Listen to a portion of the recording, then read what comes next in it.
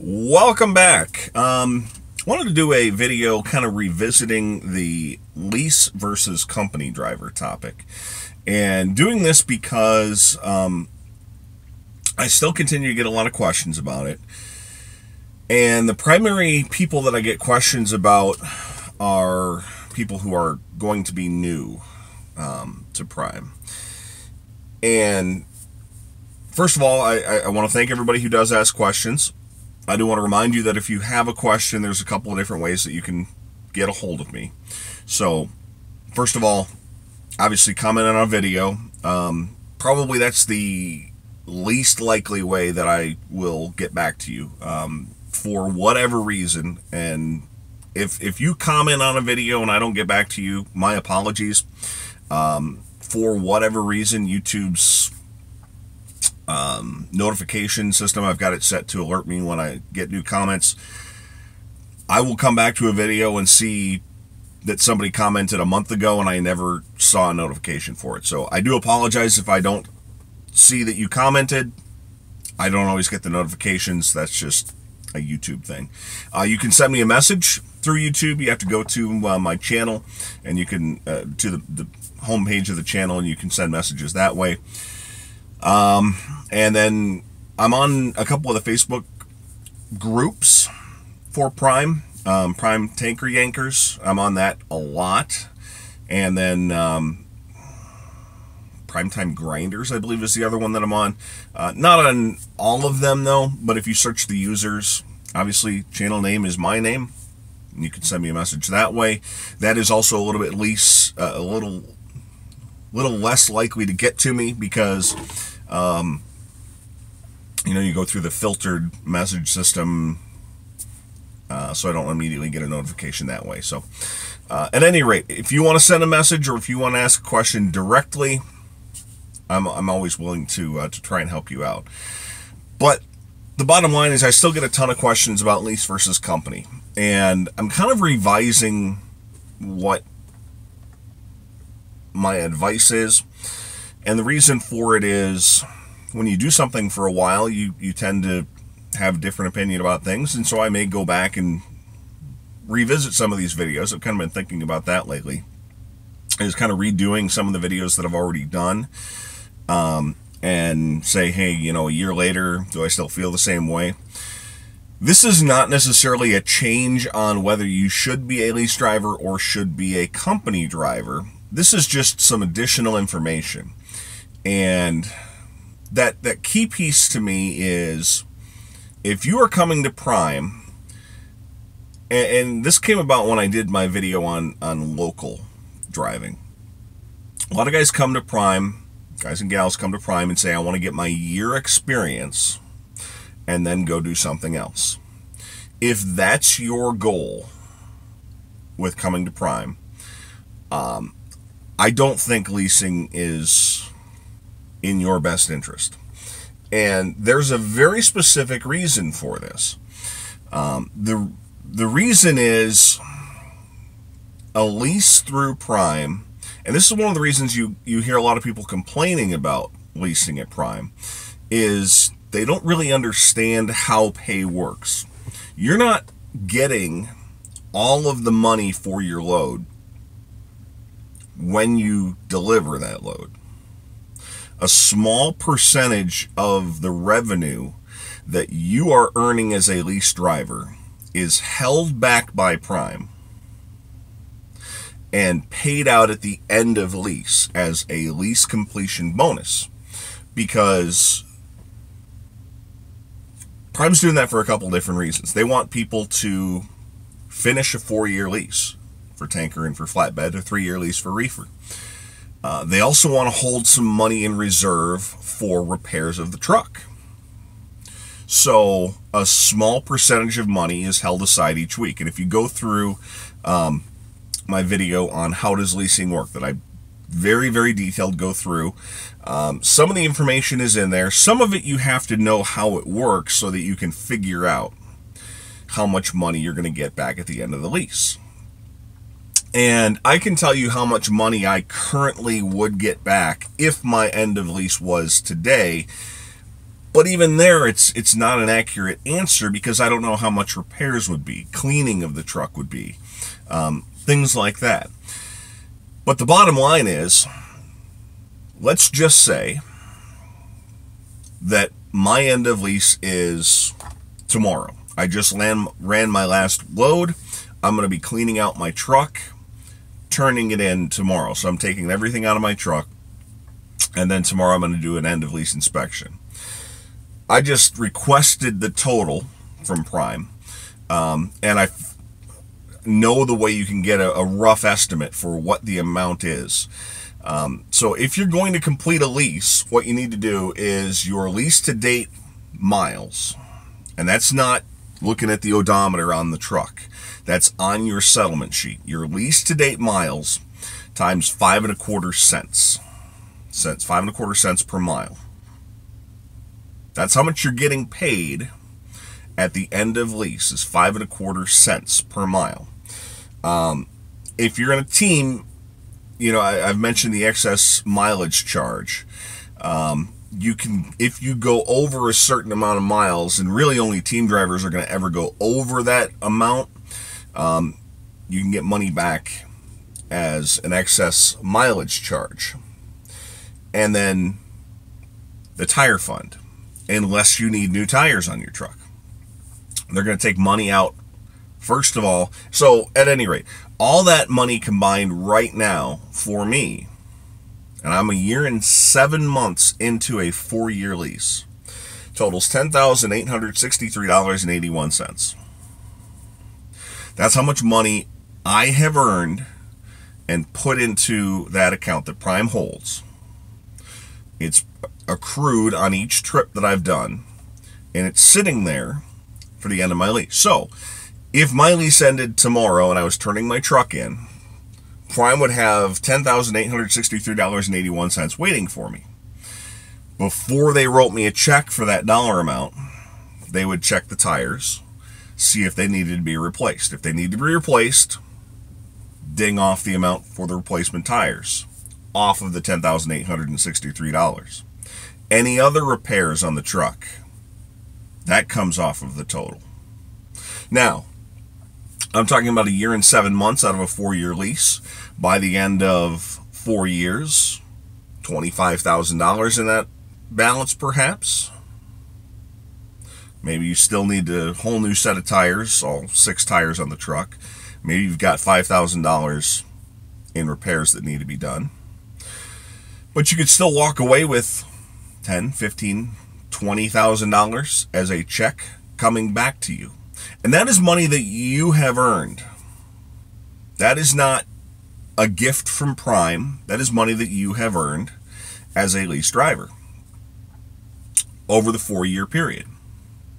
They're just hanging on to it in case there's damage to the truck. And there are going to be guys who do $20,000 in damage to a truck, and they might not get anything back at the end of a lease.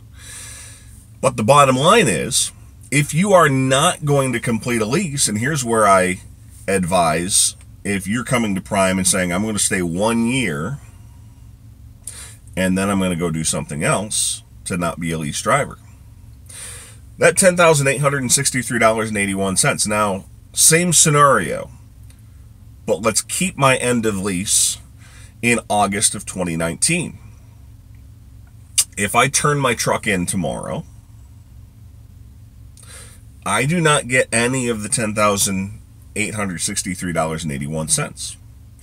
Prime keeps that money. The tire fund stays with the truck so that the next driver, when they need truck, because these are not brand new tires, so any wear that's on the tires, if the new driver needs to address the tires, that gets added in as a used truck.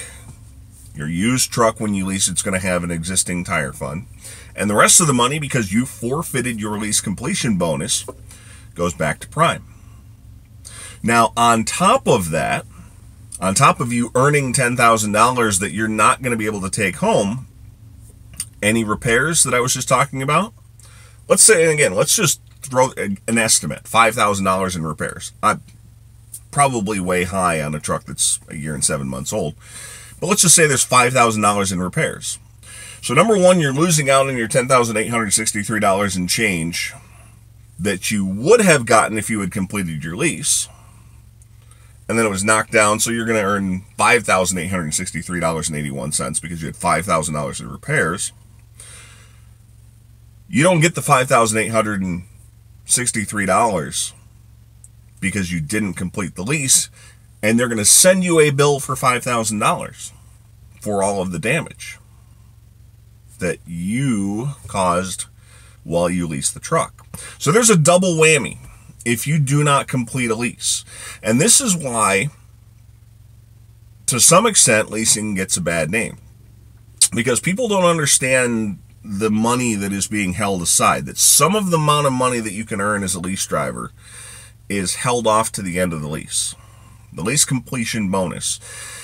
And that's why, if you have no intention of completing a lease, I can't in good faith recommend leasing, because you're going to turn in a truck before the end of lease, and you're going to lose out on all this extra money that you have set aside, and you're going to get a bill for any damage.